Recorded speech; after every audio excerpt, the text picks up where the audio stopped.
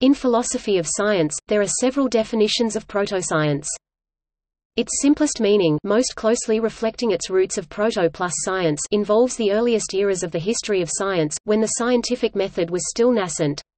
Thus, in the late 17th century and early 18th century, Isaac Newton contributed to the dawning sciences of chemistry and physics, even though he was also an alchemist who sought chrysopoeia in various ways, including some that were unscientific.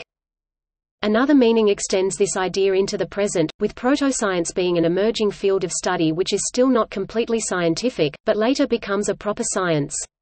An example of it would the general theory of relativity, which started being a protoscience, a theoretical work which had not been tested, but later was experimentally verified and became fully scientific.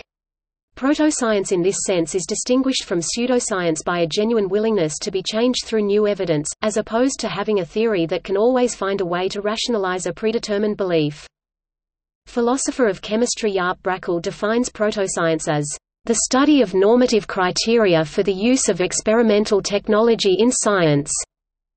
Thomas Kuhn said that protosciences generate testable conclusions but nevertheless resemble philosophy and the arts rather than the established sciences in their developmental patterns. I think, for example, of fields like chemistry and electricity before the mid-18th century, of the study of heredity and phylogeny before the mid-19th, or of many of the social sciences today. While noting that they meet the demarcation criteria of falsifiability from Popper, he questions whether the discussion in protoscience fields result in clear-cut progress.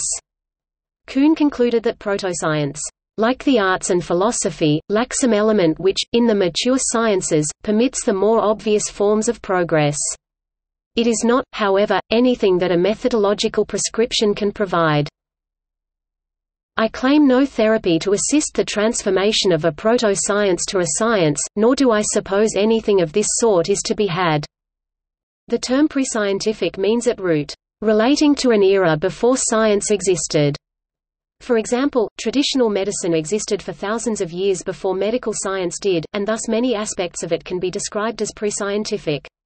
In a related but somewhat different sense, proto-scientific topics such as the alchemy of Newton's day can be called pre-scientific, in which case the proto and pre-labels can function more or less synonymously, the latter focusing more sharply on the idea that nothing but science is science.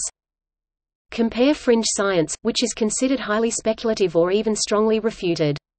Some proto-sciences go on to become an accepted part of mainstream science.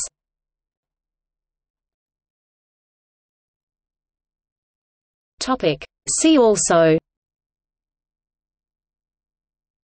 History of science, Hypothesis, List of topics characterized as pseudoscience, Methodical culturalism, Natural philosophy, Obsolete scientific theories, Pathological science.